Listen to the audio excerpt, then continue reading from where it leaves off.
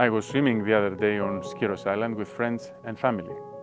As I joined the conversation, there was a new guy talking with the others. Since we were just bodiless heads sticking out of the sea, and I was facing the sun, I struggled to make out what he looked like in case I didn't know him. He's probably a friend of theirs whom I haven't met, I thought to myself.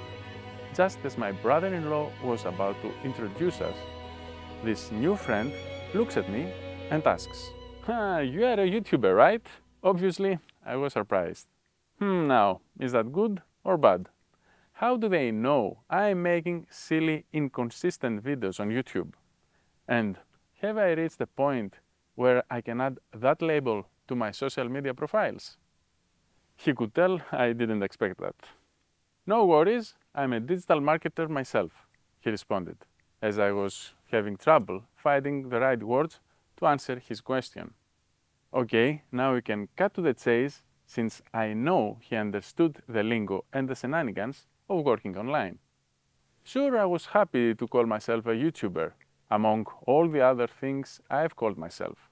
I wouldn't say it's my full-time job by now, but given how much time I'm spending on this craft, I might as well get the credit of calling myself a middle-aged YouTuber. "Well, yes," I said, "I do make videos on YouTube," to which he responded, "Investing and the like, right?" Oh boy, now we're talking. At first I thought he had come across my videos about Skyros, since we were on the beautiful Greek island.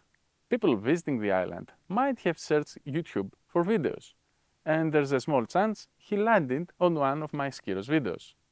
But investing? That's the first thing you associate with me? That means you have watched more than one video of mine and dug deeper into my background.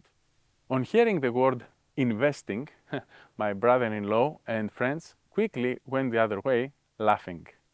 "Investing? You two talk to each other. We'll stick to fishing stories." I get it. Investing, make money, and gambling all carry a strange aura. No wonder these are called grey markets in SEO, as most scams are in these industries, and people don't feel comfortable talking about money.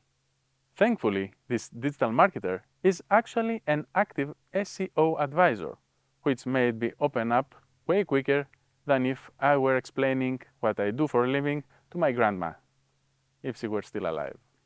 It turns out this guy has been freelancing as an SEO expert for popular gambling operators in Greece, after starting as a web designer following his studies as a mathematician.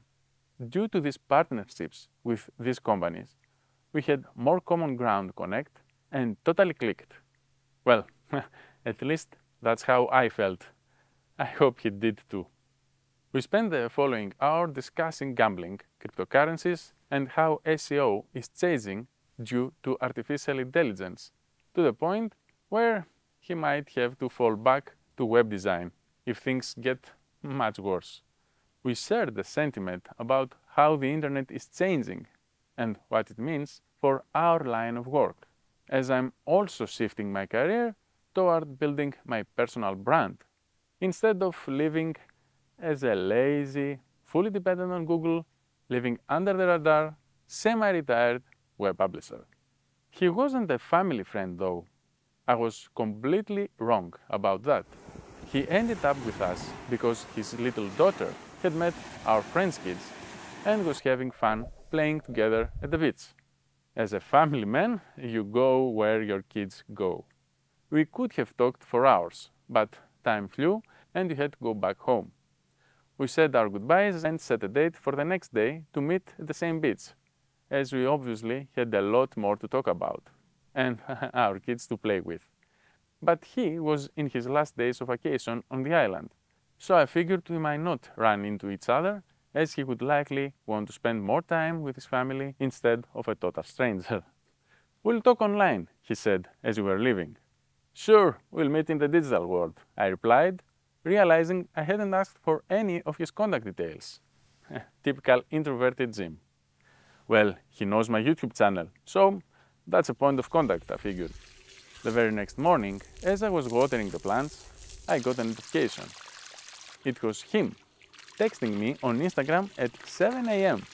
He had been following me there for who knows how long, so I could run a background check on his profile. Not that I needed to, as I trusted the guy. But as a content creator, you often check your new followers' profile, especially when you are just a small fish in a giant pond, like me. Here, I had a few more reasons to do that. After all, we seemed to have a lot in common. We texted back and forth for a few minutes, but unfortunately, we didn't meet again before he and his family left the island. But they will be back, and surprisingly, will become neighbors soon enough, as they are building their summer house close to ours. They first visited Skyros Island in 2014 and have been coming here every summer since then. That's a very common story I have heard over the years from quite a few people who have visited this island in Greece. Of course, not everyone decides to build a house here, but it surely makes people reconsider their way of living and life choices. I certainly have, as I have talked about in my YouTube videos. After all, I am a YouTuber.